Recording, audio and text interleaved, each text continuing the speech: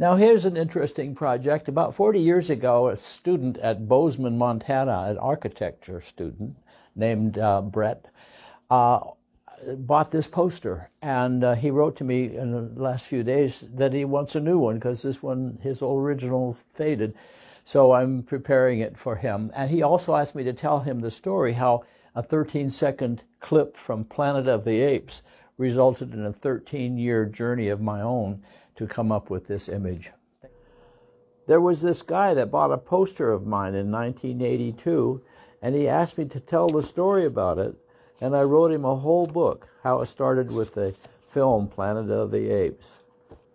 Pretty neat, huh?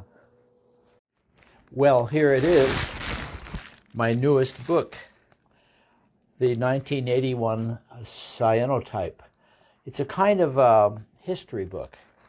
It all started when a guy named Brett, he's an architect in Tacoma, bought this poster in 1982 when he was a student in Bozeman, Montana. And he wrote to me and he said, do you have any more of those? Mine is all faded away. And that started me on this whole tack of tracing the history of the poster. Thanks for watching.